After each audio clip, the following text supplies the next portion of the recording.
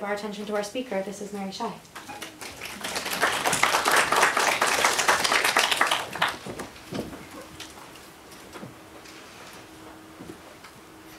Okay, let's give the projector a minute to warm up.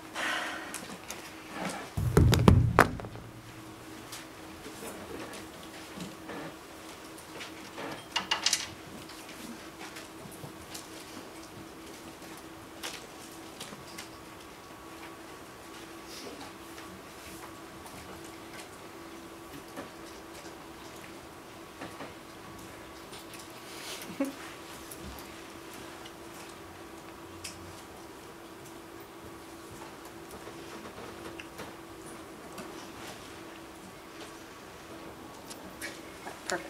Thanks so much, Matthew. Hi, everyone. My name is Mary Shai. I am currently a PhD student in sociology at UC Berkeley, but I've also been working with the Anti-Eviction Mapping Project since 2015 in a variety of roles and projects. So I'm super excited to be here today to give you kind of a brief introduction to the work that the Mapping Project does, which we kind of think of in the broad framework of stories and data for resisting displacement. So that's also kind of like what I've titled the talk.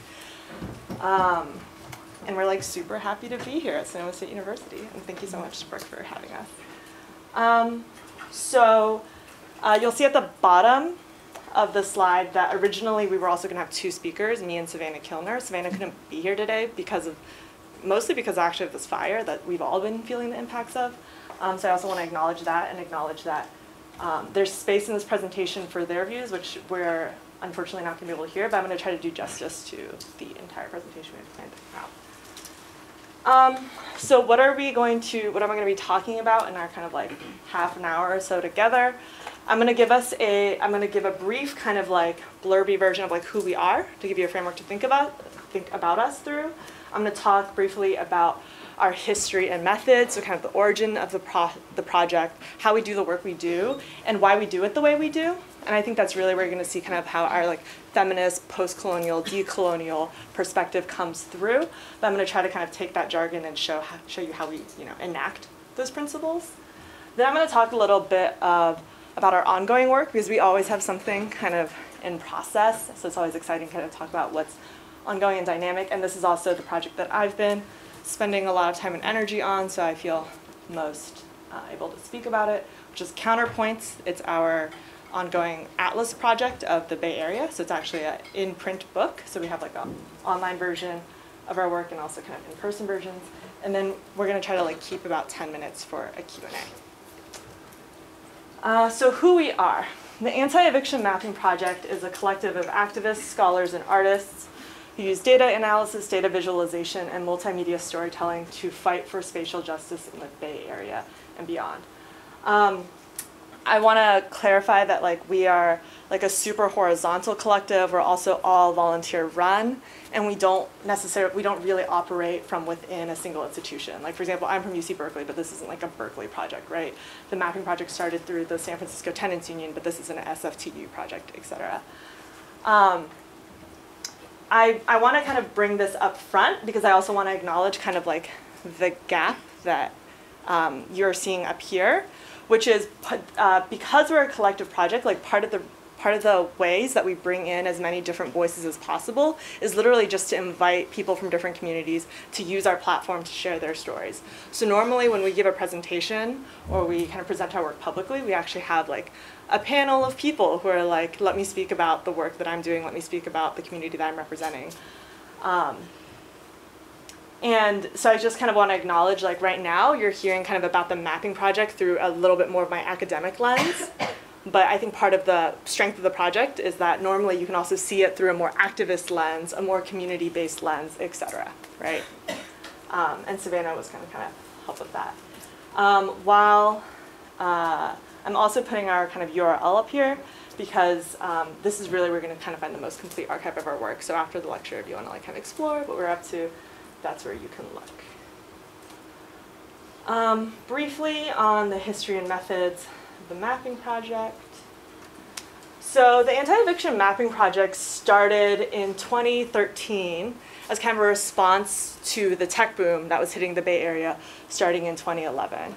as new kind of like tech money, new tech employees started flooding the Bay Area, the Anti-Eviction Mapping Project's original founders noticed that the representations that were kind of circulating in the Bay Area about the Bay Area were not really representing the communities that were actually already there, right? So for example, like an example of, and at the same time that new tech money and new tech workers were flooding in, a lot of communities, a lot of long-established communities in San Francisco were experiencing displacement. So the narratives that were circulating about San Francisco were centering these kind of like new forms of capital and new forms of labor instead of centering the people who are experiencing displacement most centrally. So mostly Latinx, Black and brown communities, poorer communities, renter communities. And kind of on like the slides right here, you'll kind of see an example of what I mean by the dominant narratives that were not centering these experiences of displacement. So for example, Jennifer Rosdale published in kind of like this like real estate-y blog, like, hey, like let's think about this part of San Francisco, which is the Mission, not as the Mission, as a Latinx working class community, but instead of as the Quad, like a part of San Francisco where single family homes could sell for $3.5 million each, right? So we're kind of seeing this kind of disjuncture between dominant representations and representations that Mapping Project members were seeing on the ground. Based on, as a response to those maps, early Anti-Eviction Mapping Project members decided to try to produce counter maps. So this is actually the very first map that the Anti-Eviction Mapping Project made. Members of what would become the Mapping Project and activists through the San Francisco Tenants Union said, what if instead of centering like real estate developers' perspectives, we centered stories of displacement? So the San Francisco Tenants Union and early AEMP members went to the San Francisco Rent Board and asked for data on Ellis Act evictions and produced this online interactive map. So this is just a screenshot, that if you were on the online version, when you hit play, what you see is the kind of like the blank map of San Francisco slowly become populated with these exploding dots, red and black dots, marking where there were Ellis Act evictions in San Francisco. And the size of the dots scales to the number of households that were being evicted.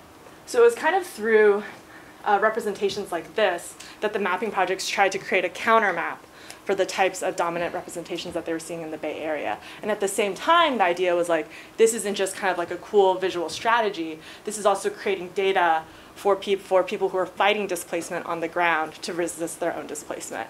So for example, by asking the San Francisco Rent Board for this Ellis Act eviction data, the Anti-Eviction Mapping Project was able to demonstrate that Ellis Act evictions, which are evictions that occur, which are a no-fault eviction, which occur when a tenant is evicted according to no fault of their own, had more than doubled between 2011 and 2013. While the mapping project was starting to produce a lot of online visualizations, they kind of realized like, okay, like what we're doing online needs to be paired with something on the ground. So the Anti-Eviction Mapping Project partnered with Eviction Free San Francisco to take what they were doing offline into the streets through things like this kind of like viral stenciling campaign in Mission, and also through direct actions like rent strikes and protesting serial evictors within San Francisco proper. So this is all kind of like 2013 still. In 2015, the Anti-Eviction Mapping Project launched its storytelling side, which we call Narratives of Displacement and Resistance. And the storytelling side uses oral history techniques to both amplify the individual experiences of people who are experiencing displacement, as well as kind of analyze them within a broader structural context. Because when you're experiencing displacement, it feels very isolating, and it feels like it's just something that you personally are experiencing. But when you see your eviction story put in conversation with your neighbor's eviction stories, with people in Oakland, Alameda, et cetera's eviction stories, all of a sudden you start to see kind of the structural regional contours of this problem, right? So the Anti-Eviction Mapping Project uses oral histories, which are like anywhere between normally 30 minutes to 2 hours in length, to allow people to not just tell their kind of eviction story, but give a more holistic kind of capturing of what home and place mean to them. And then the Anti-Eviction Mapping Project tries to seed narrative power and places that entire story online into its online oral history map, which co-locates the oral histories we do, so that's the dots in blue, with eviction data that we've collected. Or in outside of San Francisco, you're also looking at foreclosure data. So this was also a way for us to kind of like counter what we were seeing as like the very data-driven side of our projects, right? Like just counting evictions, just counting rising rental prices wasn't enough to tell the whole story. We also needed this side, this technique, this method. There was also kind of, in 2015, an offline component to our online oral history map.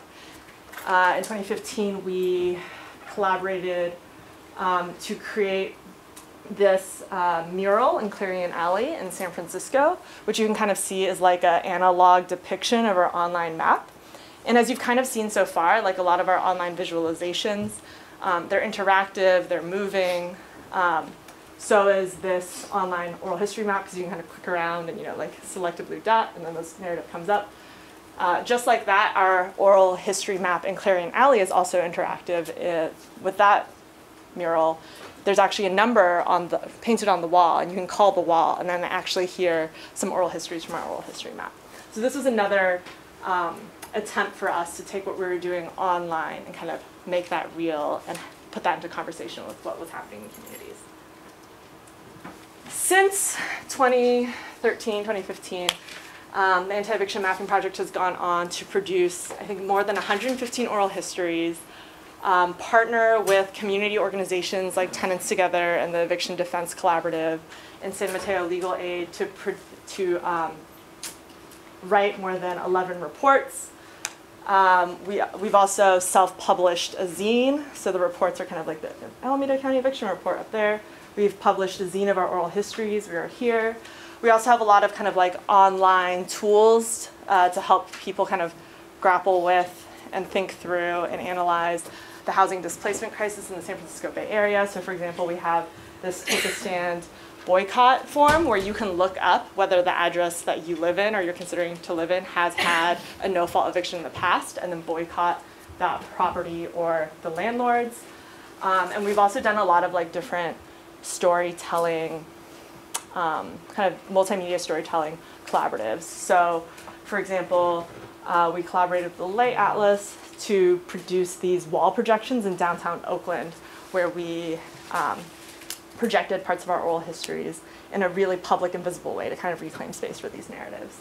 So that's just kind of like a brief tasting of what we've done very broadly. In 2017, so the mapping project clearly started in San Francisco, and very quickly we kind of moved from just San Francisco and took a more regional focus, looking at Alameda County, San Mateo, Santa Cruz, et cetera. But in 2017, we were actually able to also create New York and Los Angeles Anti-Eviction Mapping Project chapters. So here I'm just going to highlight kind of like two things that those chapters are really actively working on. On the top, the New York chapter just launched its serial evictors map and its own eviction mapping project, Eviction Map, which is like super exciting. So it kind of, again, allows people to see on an individual level, right? Like where is displacement happening and who is driving it on an individual level as opposed to this like abstracted level. And then in LA, the Los Angeles chapter has been working on this Tenants in Common project, which is like partnering with really cool kind of like radio and podcast producers and professional photographers to kind of like take our oral histories to the next level. They're producing also these like beautiful, for example, like portraits of people who are sharing their eviction stories, and then using those to fight against displacement, and particularly to fight for rent control in unincorporated areas of Los Angeles County. So yeah, so that was kind of like a really broad overview of just like our history, where we've come from, and kind of like a sampling of some of the stuff that we've done.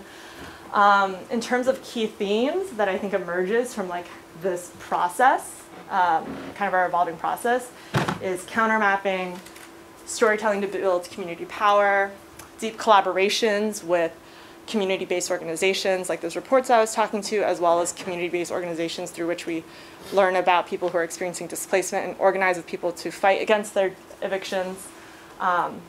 We've also worked with a lot of classrooms at the We have one elementary school collaboration, and then like a handful of high school and university, like undergraduate level collaborations. Yeah, and we use those to bring in as many different perspectives as we possibly can into our analyses. And our horizontal collective, which because we have like very fluid borders and boundaries, and we're really committed to kind of training anyone that wants to be involved in our process, has also been like a really amazing source of energy, new ideas, collaborations, perspectives. So those are our methods. In terms of our guiding principles, we really see ourselves as a community-based archive that's creating shared authority with the people whose stories that we're telling. So we're not going in and extracting the story. We don't just want the sound clip. We want to empower people to tell as holistic, as a humane, as a complex and multiple story as possible, and have people walk away feeling that they've been empowered to do that, or just have their stories amplified. We see that especially, I would say, for people who are more on the scholarly side. We see our role as like redistributing epistemic privilege to people who've been told, like, the way that you're telling that story doesn't make sense to us. That's irrational, that's an anecdote, etc. By placing individual stories in broader data contexts, placing individual stories in broader oral history contexts, things like that. We also really think about our work as privileging knowledge from subjugated positions, right? So asking this kind of question of like, how is Jennifer Rosdale's analysis of the mission as the quad not even like 1/10 of the full story, right? Like when you start to ask people from different positions, how do you start to understand a situation better, more fully, right? So from that perspective, we're really interested in centering Indigenous, Black and Brown voices, people who are most marginalized, as an analytical commitment. And we also are always aiming for open access work and interactive work, right? So everything that we do, we put online, available free of charge. It's not like an academic paper, right? Our reports as well. And to the greatest extent possible, we try to make everything interactive. So yeah, I'm gonna pause real quick and just like ask if there are any quick questions before I move on. Yeah. Is there, do you do follow-up with the folks who have been displaced? And is there data on like homelessness in those stories, or are those part of these stories? That's a really great question. So one of our community reports with the Eviction Defense Collaborative, it's a series of reports now. I think the first one was in 2015. We looked at people who went through the Eviction Defense Collaborative, which is a legal aid clinic for people who are facing eviction, and we followed up with them when we asked them, where were you after being evicted, right? And actually that analysis is available in that report, and it's also available in our atlas. So that's maybe like a good segue into talking about one of our ongoing projects, which is Counterpoints, our atlas. So in late 2016, early 2017, people in the Anti-Eviction Mapping Project started asking themselves, like, we have this amazing archive of work, but it's all online. And we were starting to kind of see, so there was that, and we were also starting to see the complexity of kind of displacement in the Bay Area, and we saw that we were always looking at like one little slice of it through whatever project we were working on. So as kind of a response to these two things, we thought, what if we took our online work and our in-the-street work and we try to translate some of that into an analog atlas to increase accessibility to our work, but at the same time also used an atlas as an opportunity to kind of reflect on what we had been learning and take a more structural regional view analysis of what was going on in the Bay Area. But at the same time, we didn't want to kind of produce something that was like, this is the Anti-Eviction Mapping Project's take on X, Y, or Z, because we had seen how complex thinking about space, place, home, displacement in the Bay Area was. So we weren't thinking about the atlas so much as like, this is the mapping project, take it or leave it. We also wanted to create a platform for people who are doing similar work to have their analyses broadcast, right? So that was kind of like the original impulses behind thinking about like why would we want to do a print atlas to begin with. Once we kind of had that idea, we circulated a call for papers, or rather a call for proposals, within our broader network. So not just like anti-eviction mapping people, but artists. We had been working with community-based organizations. We had worked with different legal clinics, policy, advocacy organizations, other scholars, et cetera. And we said essentially like the Anti-Eviction Mapping Project is working on this book, but we also want to be a platform for you to have your most radical work shown, right? Like anything that maybe didn't fit into a policy context, an academic context, wasn't exactly in your wheelhouse artistically. We want to be able to create a platform for that kind of work. So we circulated this around with our networks. We got a few dozen applications for proposals, and at the same time we were kind of going through the mapping project's work and asking what of our existing work would we want to put into an atlas, what are the gaps in our analyses, what do we need to make to fill that kind of stuff in. Based on this process, we took external contributors and internal work, as well as kind of our internal wish list for new work, and decided on producing an atlas with 7 chapters that we thought really captured the big themes, could capture the big themes that we saw as necessary to kind of sitting with the complexity of displacement in the Bay Area. So they're evictions and root shock, indigenous geographies of resistance, health and environmental racism, gentrification and state violence, infrastructure and transportation, migrations, relocations, speculation and speculative futures, and kind of like a little bit of a hopeful epilogue. So the atlas that emerged has 7 thematic chapters, and each thematic chapter is helmed by kind of between 1 and 3 kind of like point people within the atlas, but is also, within the mapping project, but is also really just kind of a collaborative thing that we've all been working on. And each chapter also has, in addition to kind of like the substantive analyses, oral histories and examples of resistance, so kind of like community-based rent strikes or community benefit agreements, things like that, as well as like analyses of the policy basis behind displacement in each. Yeah. So. Wait, can you keep it just for a second? Okay, cool. Savannah, who's originally going to be joining me, she was one of the lead editors for the Indigenous Geographies of Resistance chapter, and I was one of the lead editors for Migrations, Relocations. So I'm going to speak really briefly about the Indigenous Geographies of Resistance chapter. I don't want to like do it violence, but I can kind of preview it and then speak a little bit more about the Migrations, Relocations chapters and kind of give you a sense of what I mean when I say it's like this is a really open atlas with a lot of different types of contributions, and how does it speak with multiple voices, how does it take a more regional, historical, structural approach, et cetera, and then open it up for Q&A. So that's kind of like what remains. Can I move on from this slide? Okay, cool.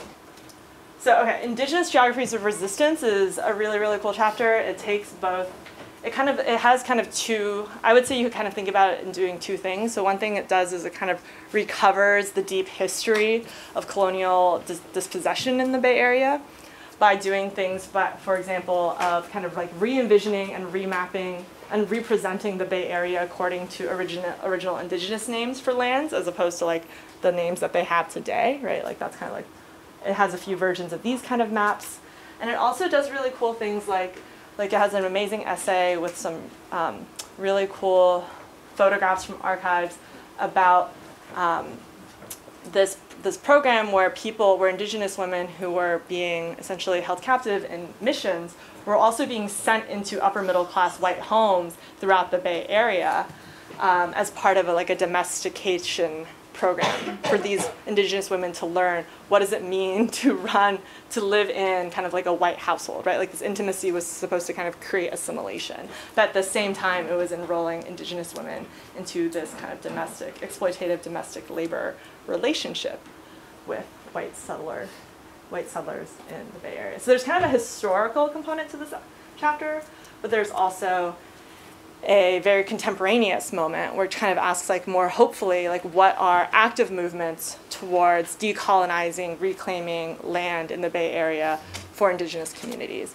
So I understand that Karina Gold has already come and spoken to you in this lecture series. Some of the work that she does with the Segurite Land Trust is also highlighted in our atlas, which is like super, super exciting. And Savannah Kilner and Maggie Ramirez, who was her co-editor for this chapter, was also shadowing a lot of kind of like ongoing indigenous organizing in the Bay Area, like Bates, which is, there's a photo from their annual meeting up above, or for example, Canyon Saviors, Roods, Ohlone Protocols for organizing.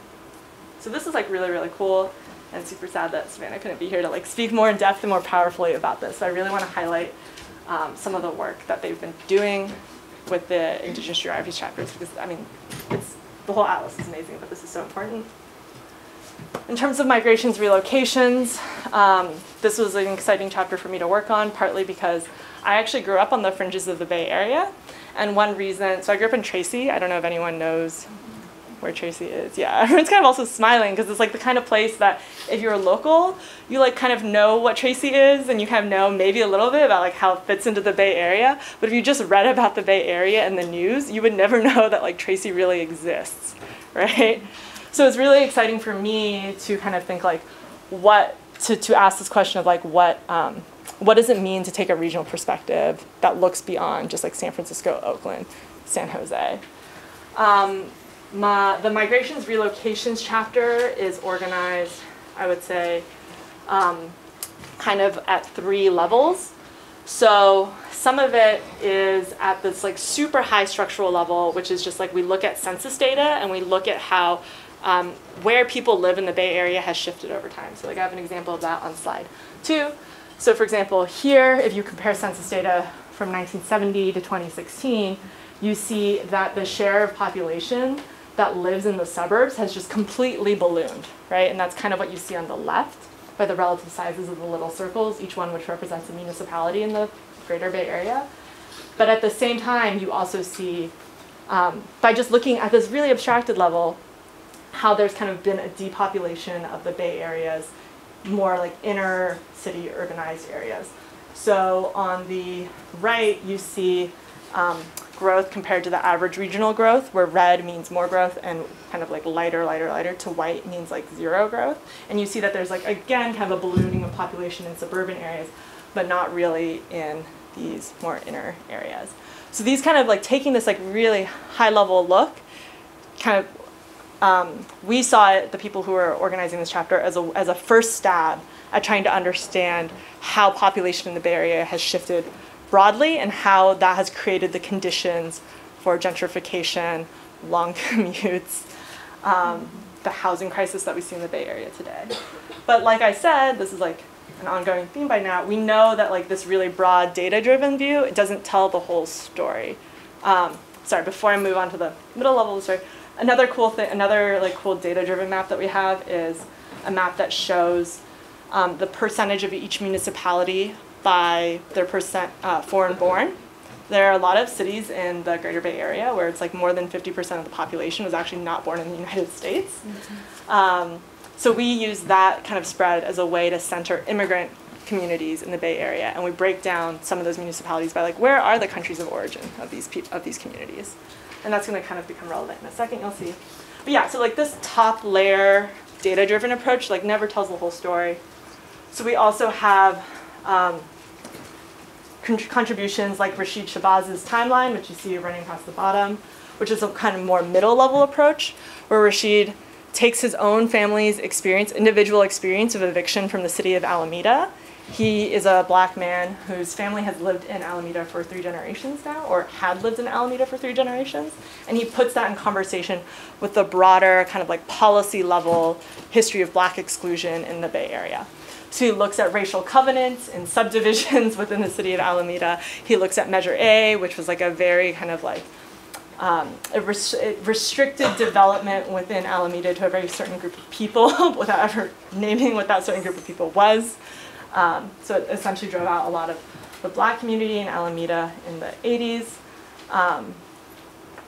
He looks at Measure M1, etc. So looking at this kind of like middle policy level to ask how his family's individual experience of forced migration, forced relocation, intersects with this middle level of policy. And we have a few stories kind of in this vein.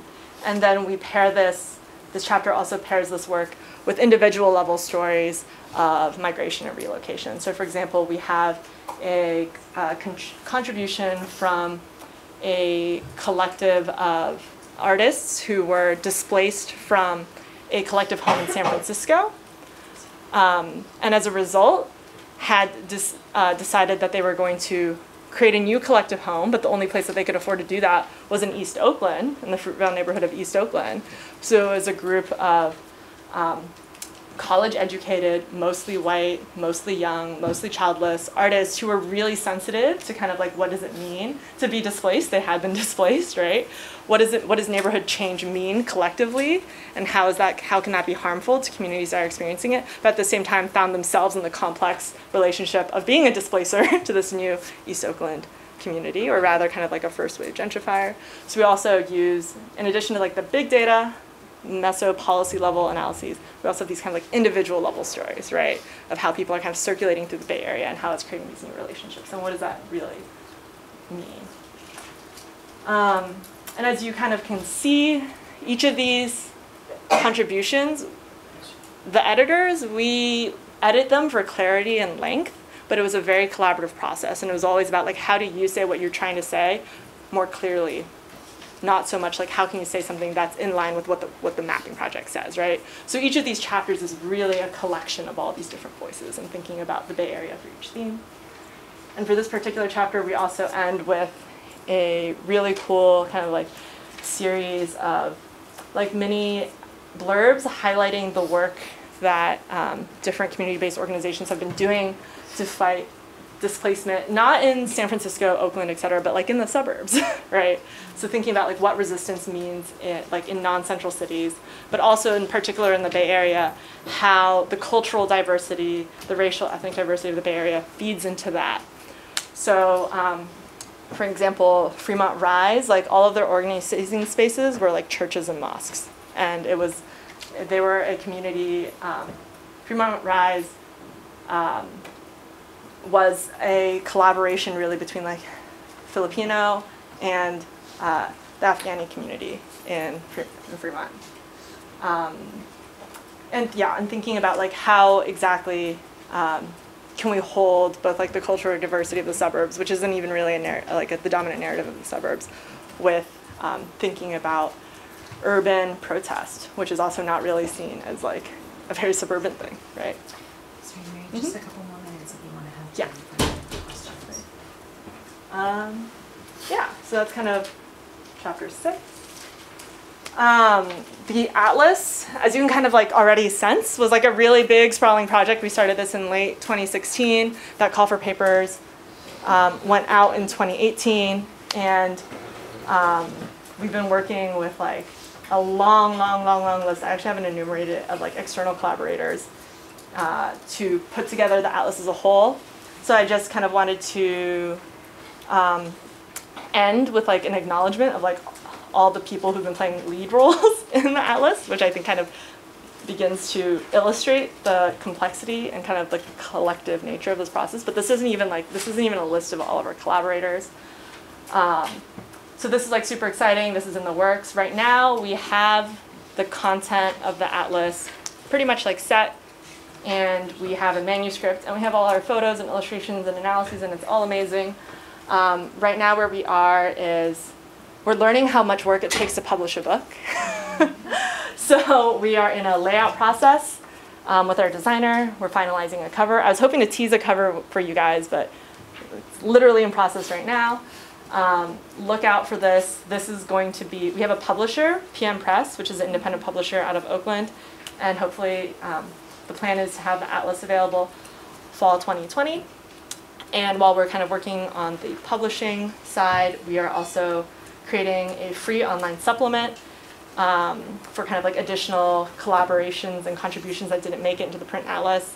A free online supplement for educators. So like I kind of mentioned, we've done a lot of classroom collaborations, but what could it look like for you to apply some of these methods, or like apply just the lessons that we've garnered here into your classrooms, that kind of thing. And we're also working on it's not launched yet, but in the next 6 months, you'll also see like a fundraising campaign to keep the print atlas affordable, because that's another thing, like access is so big for us. And there's no way that you can print such a long, color-rich book completely for free and then distribute it. But we're trying to keep this in like the $20 range instead of like the $40, $50 range, which is like what you see of a lot of kind of like large format color books. So yeah, so it's ongoing work. Thank you so much for having me.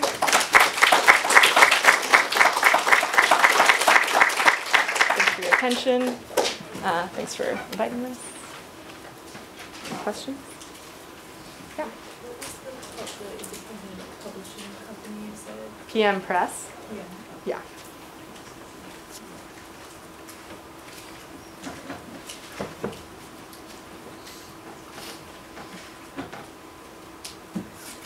Seems, I mean, you all seem to be doing incredibly well thought out, really interactive, detailed work. How, if you don't mind sharing, maybe you do, how are you all funded, or how do you afford to do that work? That's a great question. So we are completely a volunteer-run collective, and we also do not have like a formal incorporation status, partly because like formal incorporation leads to kind of like certain legal roles and responsibilities that we are not interested in obtaining. What we kind of work, I would say maybe,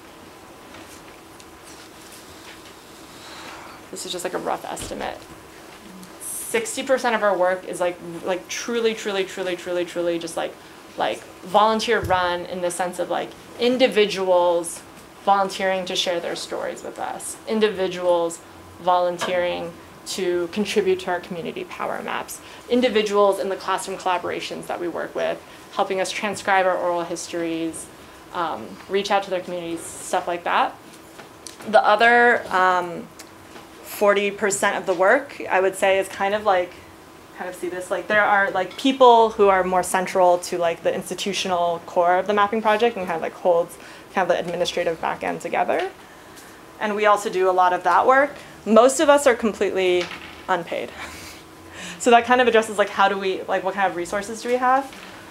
In terms of like, you know, anyone who's done like this type of work, you know, so much of the work is, so much of the funding goes into staff. So we have very low staff costs. In terms of the resources we use for like hosting events, which like event space costs money, AV costs money, like these kind of things, producing our reports, things like that, we partner with community organizations to do that, and community nonprofits. So we've gotten funding from the San Francisco Arts Commission, we've gotten funding from the Creative Work Fund. For example, those Eviction Defense Collaborative reports, the Eviction Defense Collaborative chipped in funding for. The 2016 Alameda report that we got funding from Tenants Together. We've gotten funding from UC Berkeley, partly with this atlas, and also UC Santa Cruz. But yeah, so it's a mix of both kind of like more like traditional nonprofit-y things like San Francisco Arts Commission, Creative Work Fund, as well as kind of like policy advocacy facing stuff, Tenants Together, Eviction Defense Collaborative, as well as like academic side. But we're like a pretty lean organization. But we also see that as kind of like in the spirit of what we do. And what I was talking about, like redistribution, that's also how we think of like, especially from my perspective as an academic, I see some of this work as redistributive, taking the money of the university instead of using it to fund academic voices, fund voices from the community. And we recognize like it's kind of like a precarious position, and it's like, so I do quite a bit of administrative back work. It's like so much work, and it can be exhausting to be like applying to these grants all the time. But the fact that we get them to us is a signal that like what we're doing resonates with people. And if we stop getting it, like that's also a valid signal to us. So yeah, so that's like the honest answer, I think.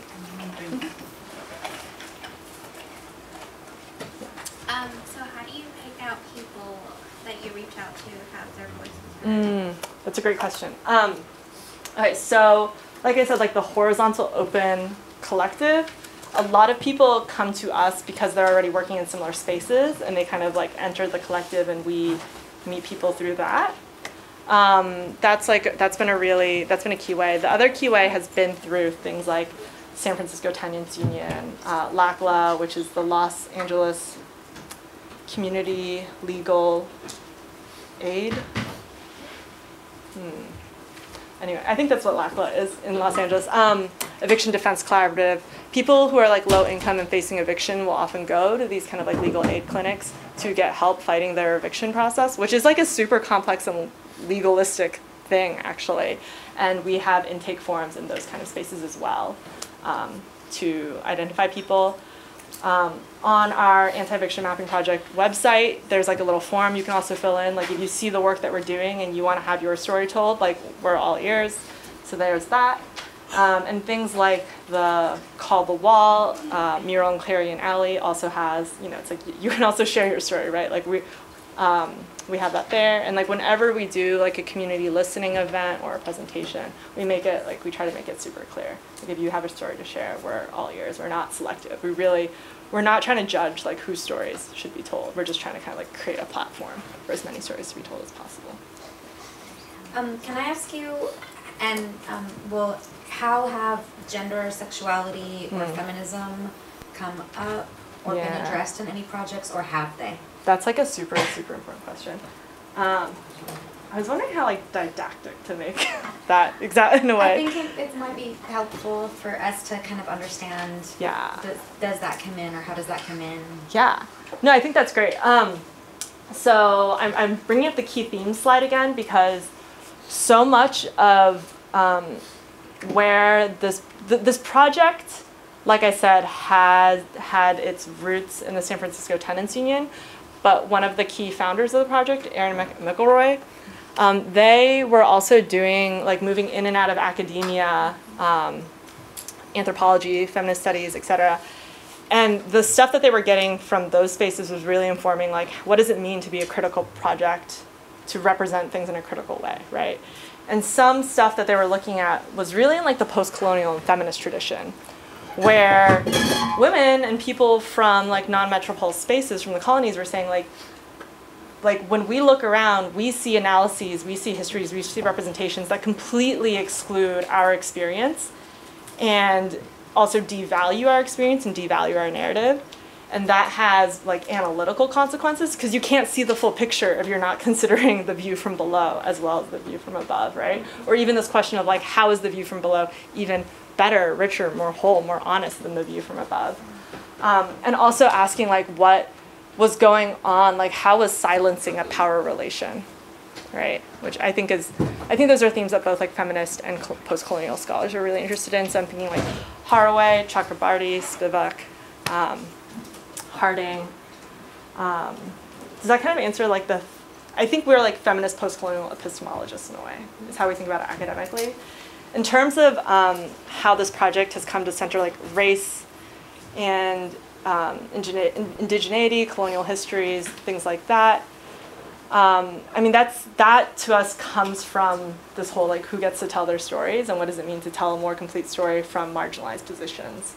So to us, it just feels like essential to actually tell those stories. Otherwise, you can't get the whole picture of displacement in the Bay Area. And then we also do that from a more hopeful perspective, right?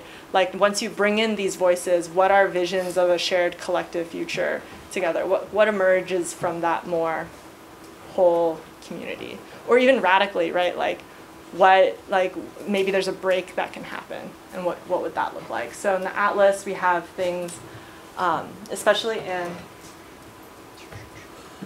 speculation, speculative futures, right? Like in that chapter, there's a map illustrating activity we did with elementary school students at Guadalupe Elementary in San Francisco, where elementary school students were asked to do what we call community power mapping, which is like identify the places that give them strength in their communities, right? Kind of like give us a more autonomous narrative about their communities.